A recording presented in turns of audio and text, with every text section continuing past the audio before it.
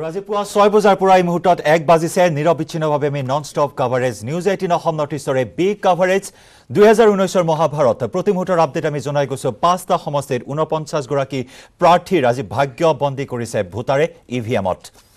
ৰঙিয়ালৈ যাম এইখিনি মুহূৰ্তত আমাৰ সতীৰ্থ সাংবাদিক বলেন ভট্টাচাৰ্যৰ সৈতে আমি যোগাযোগ স্থাপন কৰিছো লগতে মংগলদৈৰ পৰা আছে আমাৰ জ্যেষ্ঠ সাংবাদিক ৰাজু বৰুৱা পুনতেই বলেন সংযুক্ত হৈছো আপোনাৰ সৈতে বিভিন্ন সময়ত প্ৰতিক্ৰিয়া আপুনি আমাক জনাইছে ভোটাৰ ৰাইজৰ সমান্তৰালকৈ প্ৰাৰ্থীসকলৰ ৰাজনৈতিক নেতাসকলৰ এইখিনি মুহূৰ্তৰ আপডেট জনাওক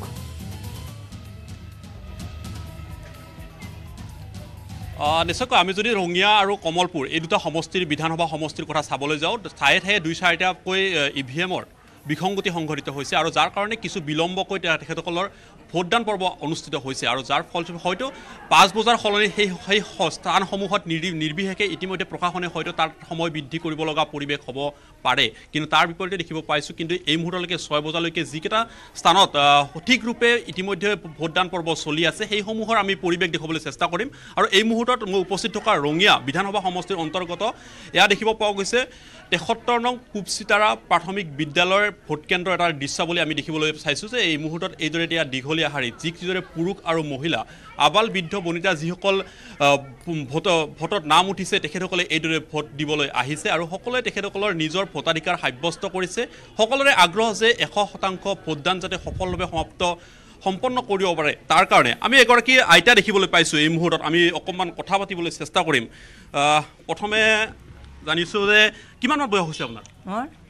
4-5 বছৰ হৈছে 4-5 বছৰ মানে 85 বছৰ আপোনাৰ বয়স না গুৰিটি কম বহিব নৰো নিশ্চয়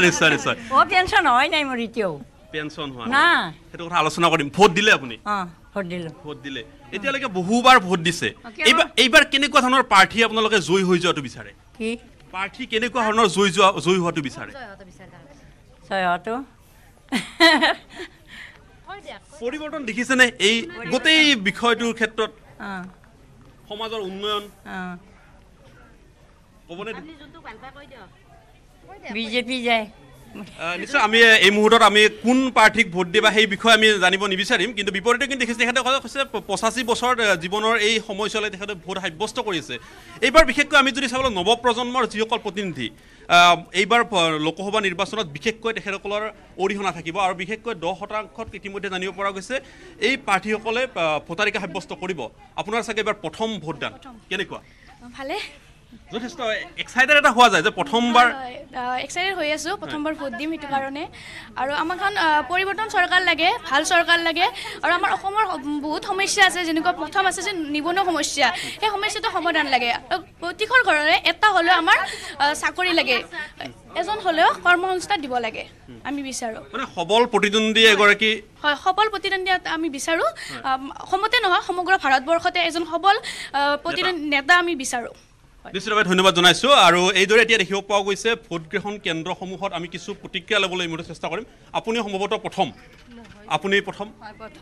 কেনেকুৱা এক্সপিৰিয়েঞ্চ খুব ভাল লাগিছে আহি প্ৰথমবাৰৰ কাৰণে আহিছোঁ মই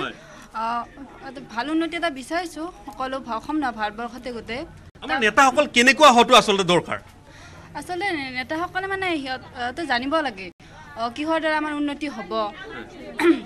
তাৰমানে দেখিবলৈ পোৱা গৈছে বহুত কথা কয় কিন্তু এইবিলাক সঁচা নহয়